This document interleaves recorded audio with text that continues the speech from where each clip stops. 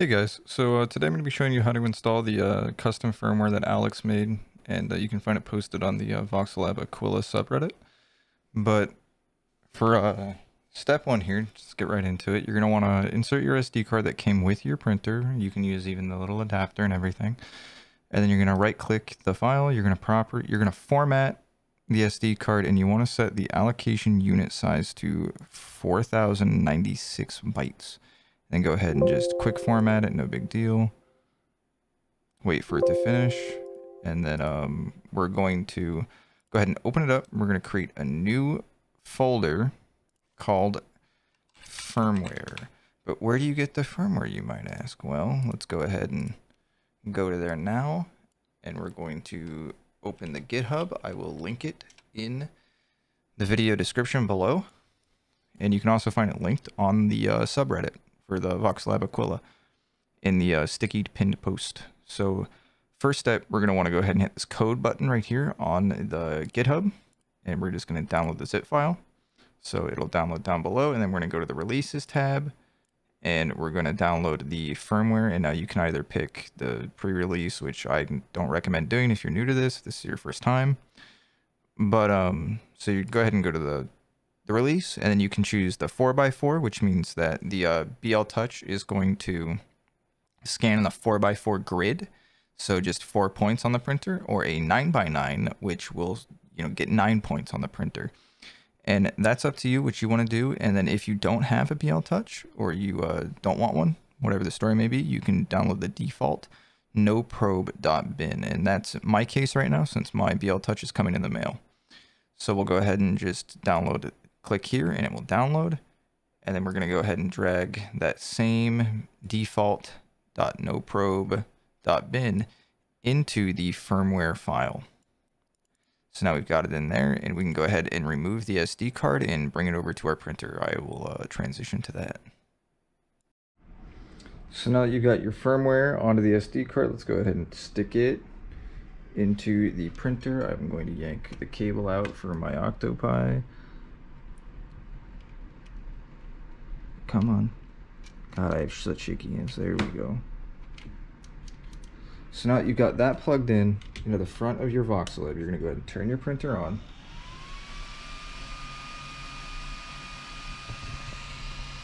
Yours will not look like this. I just already have my screen flash, so it kind of looks funny. But there's the progress bar, and there's that. Now your screen won't look like this yet. It'll look all messed up if you try to turn your printer back on. I just already have this flashed and set. So go ahead and turn your printer back off. Remove the SD card, and then put it back into your computer. So now that you've got your firmware flashed to your printer itself, we need to do the screen now. So we can go ahead and open this zip file. After you want to reinsert your SD card, go ahead and go back and go ahead and delete the firmware folder. You don't need it anymore. It's all fine. So we'll go back to the zip file, open that up, go ahead and just extract it, or if you're using the regular Windows File Explorer, no big deal, just go ahead and open it up. And then we're going to go to display firmware, this file right here. And we're going to grab this entire dwin_set file and drag it over into the SD card.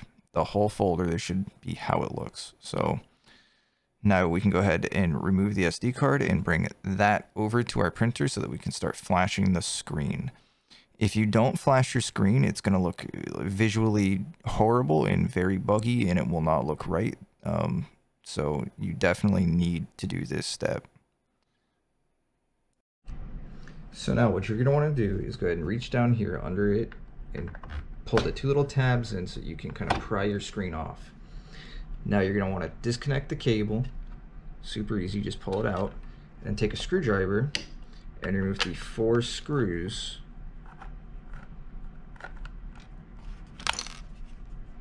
underneath the screen so that we can get to the SD card slot that's under the screen. And now this may seem scary to some of you new people out there 3D printing. I don't exactly recommend this to novices because it is a custom firmware. It's not officially supported, I guess you could say, but I'm sure if you post any issues you had on the subreddit, somebody would be more than happy to help you out. with any questions or troubleshooting steps. So that you get the 4 screws out. Just go ahead and pull up on. Go ahead and pull up on one side and pull it off. Super easy. I think I slid my SD. I did. So now what we're going to want to do is we're going to install the SD card into that little card reader right there. Kind of finicky. I have shaky hands, so there you go. So now we got it plugged in, and we're going to plug the screen back in without the back cover off. And I'll just set that right there for filming purposes. So now that you got that plugged in, what we're going to do is we're going to turn the printer back on.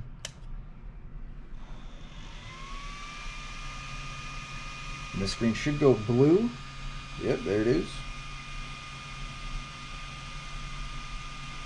And then to orange. So now that it's orange, go ahead and turn the printer back off, just with the switch on the back.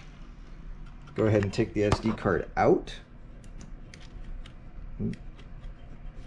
Come on. So now the SD card is out and on my floor with all of the cat hair.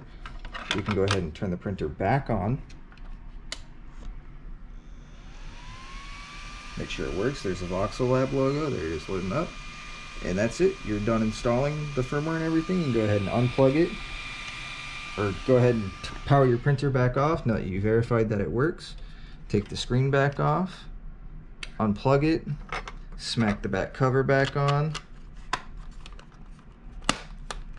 put the 4 screws back in, and that's basically it. Just repeat the steps to reinstall everything. And they do make a printed mount. There's a printed mount that you can print on Thingiverse that I will also link in the description, that allows you to twist the display, because the display will be oriented differently than standard. It'll kind of be on its side in portrait mode almost. So it will be sideways for this mount. I still need to print the other mount, but yeah. So now that I got the 4 screws in, I will plug it back in to the printer and snap it back down on my mount, because I haven't printed the other one yet. And you're good to print. Should be all the same. And if you've got your BL Touch on, then your BL Touch will work with the BL Touch firmware, and there'll be an option here called Level. And I'll do a video on how to install BL Touch on the Voxel Lab next video, because mine is still coming in the mail. So yeah, thanks for watching, guys. I hope this helped you if you were confused as I was at first.